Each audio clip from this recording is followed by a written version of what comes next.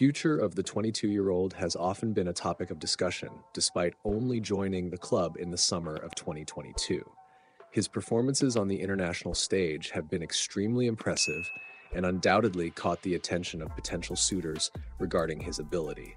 There have been occasional questions raised about his performance this season, but for the most part, there is an understanding of how valuable the 22-year-old is. Now, Arsenal is not sure whether to sign Everton midfielder Amadou Onana after already showing interest in the Belgian international. Why is Arsenal unsure about the transfer of Amadou Onana?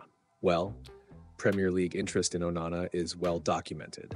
Newcastle United was the latest team to register interest but is still unsure about Everton's asking price. It's a similar story for Mikel Arteta and Arsenal. According to Sportslens UK, Everton's midfielder has been on the Gunners' radar for a long time. However, it is believed that there are reservations about any potential transfer, with the Toffees demanding £60 million for the midfielder. Everton may not have a choice regarding Onana's future this summer. As Evertonians know well, the protracted acquisition by 7777 Partners is dramatically impacting off-field operations. If the current situation persists into the summer, there is every chance the club will be forced to sell in the transfer window.